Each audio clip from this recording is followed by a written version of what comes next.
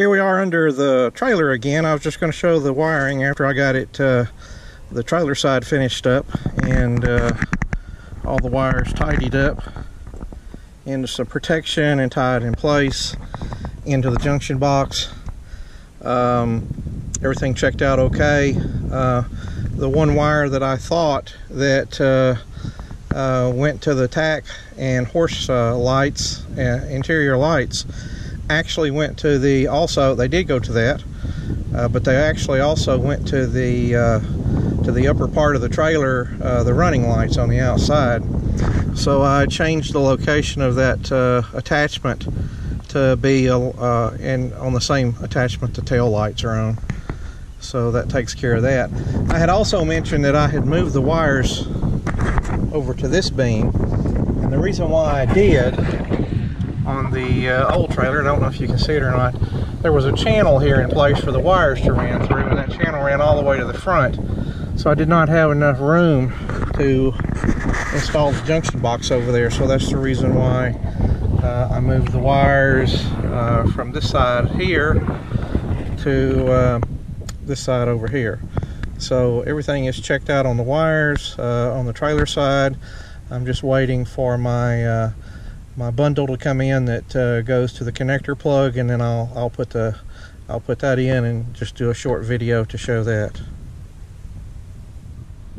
I've also got all of the new brakes installed and all the wiring hooked up to those.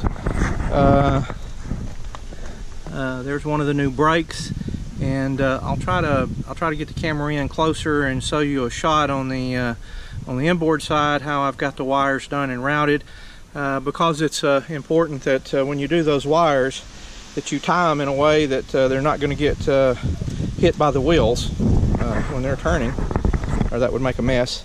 So I'll try to get the camera up in there and give you a shot of that. So here we are looking up in here. Here's the wires that come out of the trailer, the wires that are coming out of the wheel, and I've protected them with this sheathing, and then I did a tie wrap down here that ties them. It gives plenty of slack in the wires for the axles to move up and down, but it also ties it out of place, out of the way, so they're not going to get hit by the wheels. So the next job is to repack the bearings and put all the brake drums back on, and that's the next thing I'm going to do. Okay, here we are. All of the brake drums are back on. The bearings have been repacked with grease.